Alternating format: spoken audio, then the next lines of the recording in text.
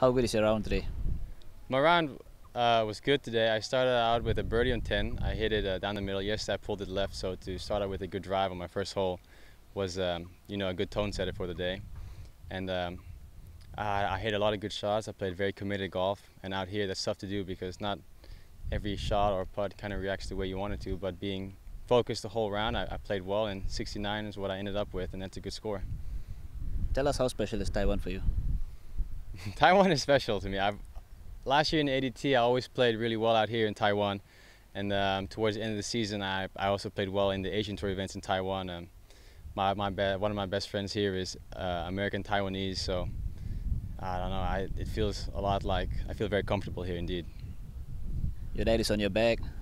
How special is it? How is the family support? It's always good when your biggest fan is on your back.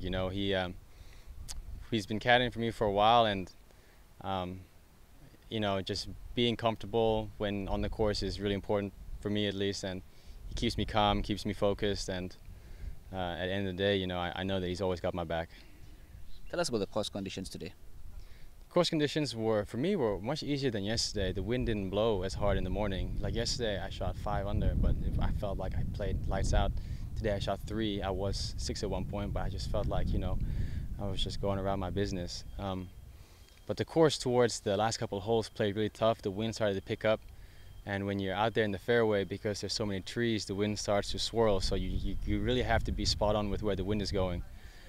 So these guys right now playing, they have a tough test ahead of them, so we'll see how well they play. Tell us about your game plan for the next few days.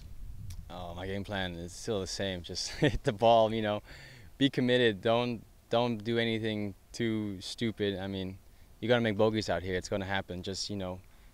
But just not make all those bogeys, be good bogeys. Sometimes you can do everything right and make a bogey. So hopefully, if I do something like that, that's what happens. But game plan for the weekend is just to stay committed.